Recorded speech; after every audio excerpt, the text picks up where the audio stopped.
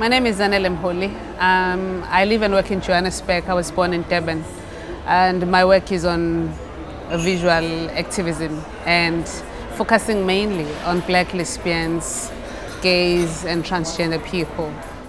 I'm fascinated by LGBTI individuals in different spaces.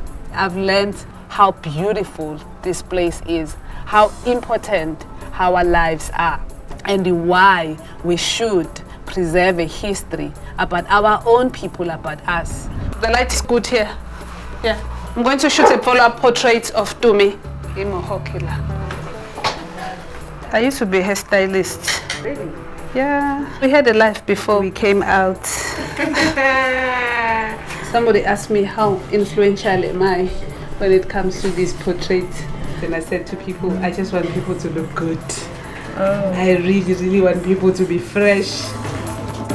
Inkanyiso is a queer visual media that I founded in 2009. I just completed a program in documentary media. And when I was in Toronto, I just thought to myself, as a person who has worked for a media house prior to that, I wanted to create a different kind of space where people could engage beyond just what is in the mainstream media. So this is 3 years later. We are in the same township, and the township is so popular with the killings, with no gay lives. There are a lot of gay people in Guatemala, and also it has since become notorious for hate crimes because in 2008, a known black lesbian was brutally murdered here. We live in fear. Death happened to bind us.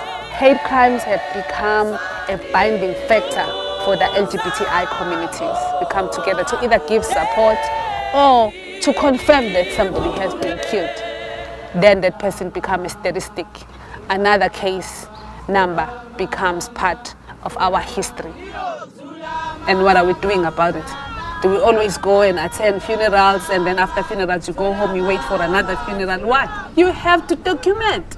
You are forced to document.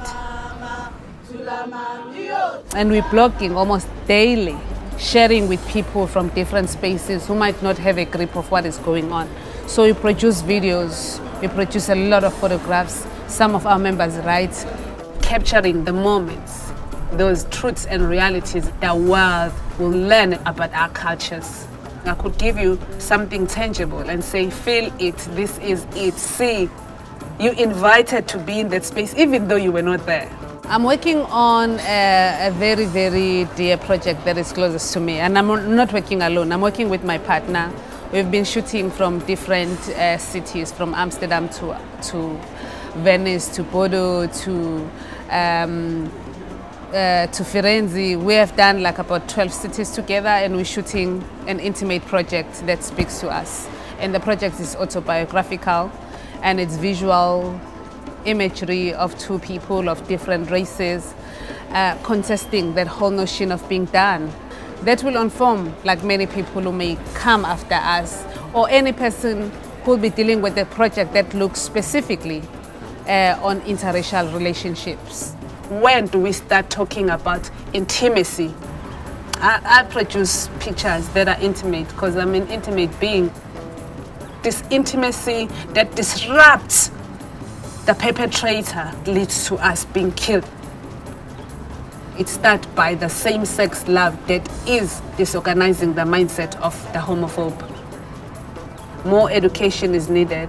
Mainstream communities need to come on board and help us and ensure that there is no other hate crime. Projecting positivity sometimes can lead to the change. Projecting brutality and violations could lead to further violence. So I think that we need to find a balance in which we project these realities.